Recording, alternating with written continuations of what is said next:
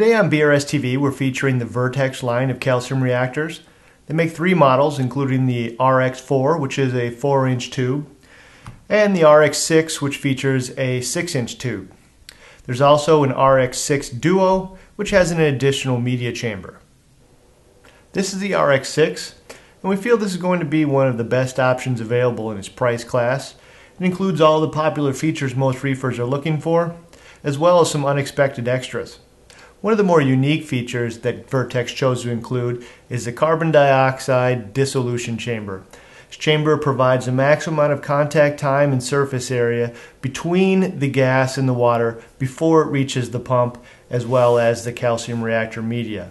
It does this not only with fresh CO2, but also recycles the unused gas back into the chamber. We feel that this gives it a solid advantage over most reactors on the market. Vertex not only put a lot of thought into building a well-built, attractive reactor, but also one that's really easy to use. You can see that they have John Guest fittings for all of the tubing, which makes the tubing very easy to remove. And instead of using thumb screws for the top, they've threaded it, which makes the cap also easy to remove. And virtually every piece has a union, which means you can completely disassemble the unit for easy maintenance and cleaning. All of Vertex reactors include an oversized bubble counter, as well as an additional media chamber, both of which are easily removed. The media chamber also includes an easy-to-use screw-off cap.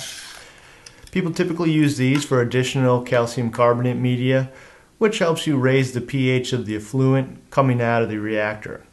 The RX6 Duo actually has 2 additional chambers.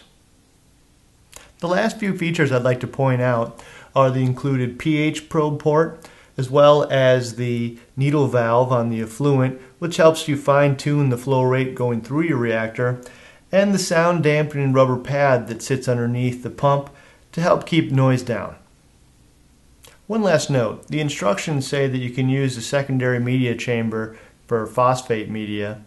However, we find that this typically creates more problems than it really solves, and be better off running phosphate media in a typical upflow reactor.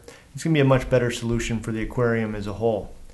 You'd be better off utilizing this for calcium carbonate media to raise the pH of the effluent, or some people would even use zeomag or dolomite for magnesium addition. If you are interested in being notified when we make new additions to BRS TV, you can sign up for our newsletter found on almost every product page. You can also log into your account and hit the newsletter subscriptions tab.